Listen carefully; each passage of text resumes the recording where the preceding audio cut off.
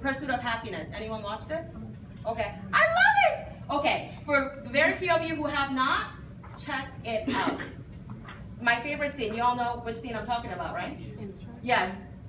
Okay, tell me, what's my favorite scene? Is it the one that was like on the bridge, on the gate, and he was talking to the son?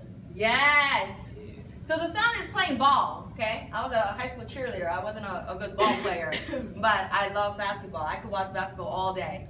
He was playing ball, and he wasn't scoring. He wasn't doing so well. He got frustrated, okay? And his father, played by Will Smith, was going through some major financial struggle, personal, career, everything. His life was rough at that time. And unintentionally, without thinking, he kind of shut his son down, that he's tall, he may not make it. He didn't mean to, but it just kind of came out.